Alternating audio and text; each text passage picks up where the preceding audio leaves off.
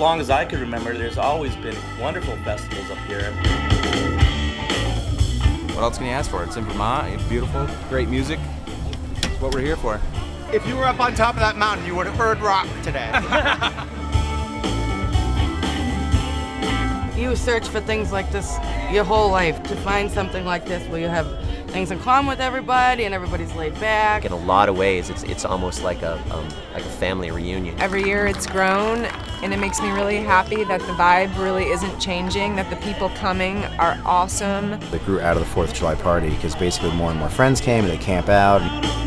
You come here to live for 3 days, you know, and it's fun. I have no idea what time it is. It's either dark or light, early or late, and then shades of in between, but like, I have fucking no clue. Bands on stage too, you know, they're all part of it in one way or another, you know, beyond just their performance. It's not a folk festival, it's not a blues festival, it's not a jam band festival, it's just a music festival.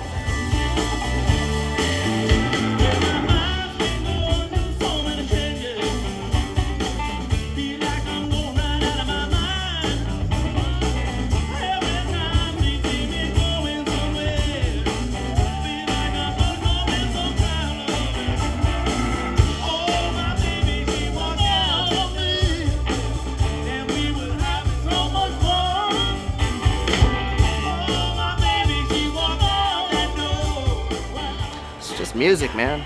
There's really only 2 kinds, good and bad. My philosophy is just like live, love, learn, leave a good soundtrack.